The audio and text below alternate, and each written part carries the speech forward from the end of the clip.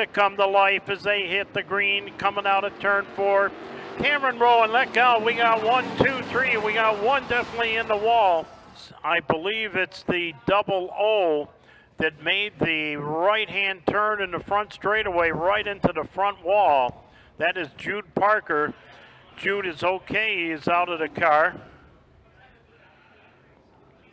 As they come off at turn 4 and down the front straightaway. Cameron Rowe up there in that number 1 spot with Pat Scuzzi right there in the number 2 spot. Everybody shuffling around. Here's AJ Larkin in car number 35. He's looking for room to go racing up onto the inside as they enter turn number 3 and coming out at turn number 4. But your third place running car, Brad Haynes now, he comes up onto the inside and Haynes takes away the number 2 spot. Haynes takes it away. Cameron Rowe is the leader coming off of turn 2.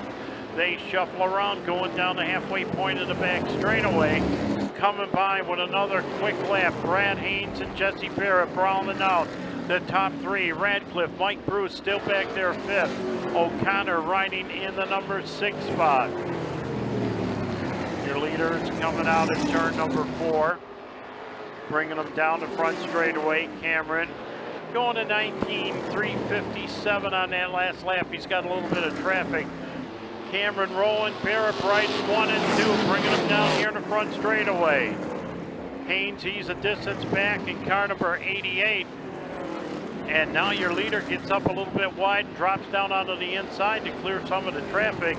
They go down into turn, and Barrett is now your new leader as he got caught up in traffic.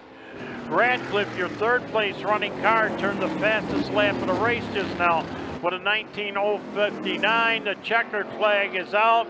Jesse Barrett is going to take the win. Cameron Rowe is second. Unbelievable finish. There he is, ladies and gentlemen. Jesse Barrett.